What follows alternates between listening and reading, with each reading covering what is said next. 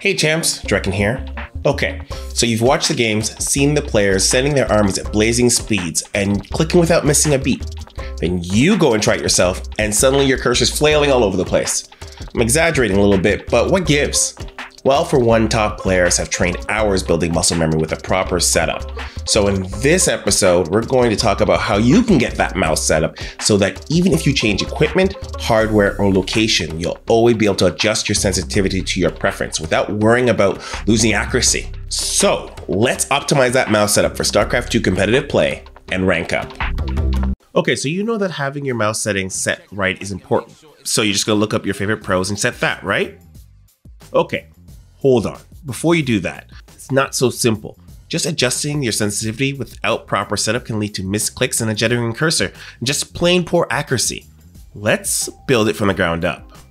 Our goal is to set up your mouse for high speeds without sacrificing precision, which will give us a good foundation to just build up muscle memory for our accuracy. Before we start, it's important I define a couple of settings and talk about how they affect our accuracy. Okay, let's start by talking about CPI. Yes, you heard right, CPI, which stands for counts per inch, and is the real term the mouse measures in. A count is a number that a mouse reports to the operating system to tell how many pixels to move the cursor when moved 1 inch.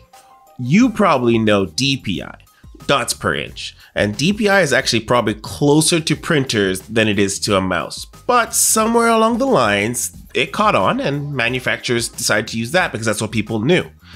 Oh, except you, SteelSeries, you're out there using it properly. Shoutouts to you. So, if you see CPI or DPI, know that we're referring to the same thing. The more raw counts your mouse transmits, the more pixels your mouse will move the cursor. CPI can be changed via your mouse manufacturer's software or the mouse itself. But from here on out, we'll use DPI because that's what you all know and secretly know that I'm judging you for doing it wrong. Second is sensitivity, which is the amount your cursor moves on screen relative to how much you move your mouse. This is how you perceive the speed of the cursor. Moving your hand a lot for a little on-screen movement feels slow, and moving your hand a little for a lot of screen movement feels fast. While DPI is configured by your mouse, sensitivity can be changed by your operating system or StarCraft and is then applied to your DPI. You can create a situation where you have low DPI and then set a high sensitivity or vice versa, and it feels to you perfectly normal. But I wouldn't be making this video if there wasn't a catch. Increasing sensitivity through Windows or the game, take the number of pixels the cursor should move according to DPI and then multiplies it. This creates a scenario where there's just certain pixels the cursor can't land, and this causes pixel skipping, which adds up to misclicks. But don't worry, because the absolute best way to set the speed of your mouse is to get Windows and StarCraft out of your way and adjust your DPI. Creating the much coveted 1-to-1 ratio. This is for every raw count your mouse sends to Windows or StarCraft 2, your mouse cursor moves 1 pixel on your monitor. No more, no less. Free of pixel skipping and inconsistencies. Before we get started, there are 2 pieces of equipment we need to confirm. First up is your monitor. Believe it or not, your monitor plays a role in your sensitivity. Screen size doesn't matter, but rather it's your resolution that's important. The higher the resolution of the monitor, the slower the mouse cursor will feel to move. Remember, 1 DPI equals 1 pixel. So if your DPI is set for 1000 and your monitor is set to 1920 by 1080, moving your mouse 1 inch from left to right will cover just about half. But if you drop your resolution to 1280 by 720, moving from left to right 1 inch will almost take your whole screen. So if you change resolutions, you just need to adjust your DPI by a similar ratio to get back your default. Let's talk about what kind of mouse you have. You're going to want a gaming mouse. Brand is personal preference, but something to watch out for is letting it adjust your DPI and the polling rate. It should let you change DPI either by a button or the driver software. While polling rate, which is the speed which your mouse communicates with your PC, regular workstation mice have a polling rate of 125 Hz, while gaming mice typically have 1000 Hz, which is ideal. More than that is diminishing returns as far as the game engine and CPU usage is concerned. Anything lower than 500 Hz or on a 120 or 144 Hz monitor, you'll feel a noticeable lag. This is why you want to stay clear of wireless and go with the wired mice. Wireless Bluetooth mice typically have a polling rate of 133 Hz or lower, and you'll start to need to look at the pricier 2.4 GHz mice if you want to match the wired mouse connectivity.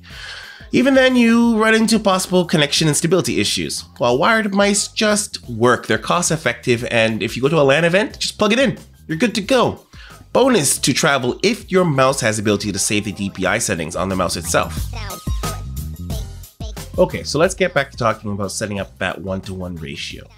To get that golden 1-to-1 ratio, we need to make sure Windows or StarCraft aren't messing with the pixel count. So starting with Windows, open up Control Panel, click Mouse, click Pointer Options. In the motion section, we want to turn off Enhanced Pointer Position. This is a type of acceleration which left on will limit your ability to make precise movements. Windows will monitor your mouse and try to adjust your sensitivity on the fly based on how fast you've moved your mouse. This will make it difficult to predict how far your mouse cursor will move the next time, making it a variable. Windows has this on by default, so make sure you turn it off. Alright, this is where the magic happens. You want to set your mouse to the 6th notch, which is known as 611 in gaming circles, and these notches apply a multiplier to your mouse's sensitivity. Problem is, above or below 6, Windows will add and deduct pixels like this. Notice the greens and the reds? Those are lost inputs and skipped pixels, so only when we set it to 6 do we get our 1-to-1. Now, time to open StarCraft. Navigate to Options, Mouse and Keyboard. Okay, first, we're going to tackle Enable Mouse Sensitivity. When checked, StarCraft will use a Microsoft API called Direct Input to bypass Windows and to read your raw mouse movements from an input method called WM Input. Unchecked, lets Windows handle it using a Windows method called WM Mouse Move to tell the game where your mouse is. Now, because StarCraft isn't reading your mouse movements directly, but reading something else, there is a bit of an overhead created, and allowing Windows to handle it is nanoseconds faster. Something, though, I promise you will not feel. No, real talk. The real advantage of having StarCraft handle sensitivity comes if you're the kind of person that changes gaming setups often for LAN events. Then you have the peace of mind that your settings will be correct no matter where you go because it saves in your Battle.net account. No need to mess with the Windows settings. So, if you're giving StarCraft the power to control your sensitivity, we still want our 1-to-1 ratio so we can make sure our mouse stays golden. So you see this slider? You need to choose either 51, 52, 53, or 54, because these represents a 6 out of 11 like I showed you back on Windows. The slider applies similar sensitivities as Windows but in increments of 5% and rounds it. That is why you have to stay within this range. Going above or below those numbers will cause the same skip pixels we saw when I showed you on Windows handling it. From here, it's time to finally open up the mouse driver and adjust our DPI. While first-person shooter games generally favor low DPI, StarCraft and other RTS can go on a little bit on the higher end, but not too high to sacrifice accuracy. Typically, players will use anywhere from 600 to 1400, so start somewhere in there. You can now go ahead and practice being precise. Go and load up a map and play by yourself and start playing StarCraft 2. Focus on making very precise movements. When you box units, make very small boxes. When you issue commands to your army, try to issue single commands instead of successive multiple ones. Just try to hit the spot you want.